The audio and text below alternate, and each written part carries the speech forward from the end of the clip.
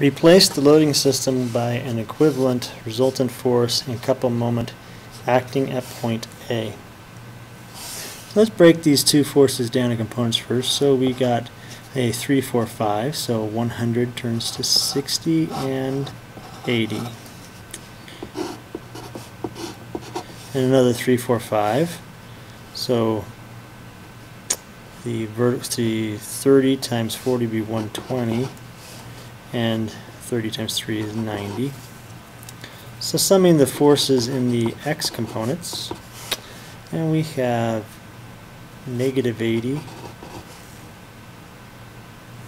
plus 90 plus 50. The result is 60 pounds. Sum the forces in the y. We have negative 120, negative 60 gives us negative 180. So the resultant force is equal to 60 in the I minus 180 in the J. And those are both pounds. Now sum the moments about A.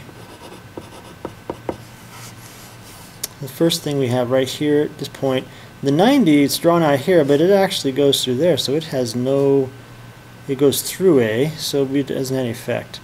Now the 120 times 3 will cause a rotation that way, which by the right hand rule is negative. The 50 goes through A, so it doesn't matter.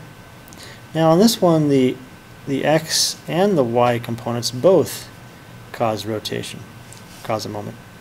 So we'll start with the 60. The 60 is going through there, and it has a distance of 6. And that will also cause rotation in the counterclockwise, so that's negative. Now the 80 will cause rotation, or in the clockwise. The 80 will cause rotation in the clockwise direction. So that is positive, because the thumb would be pointing up with the right hand rule. And so we have 80 times 1. Summing all that, we get negative 640 pound-feet.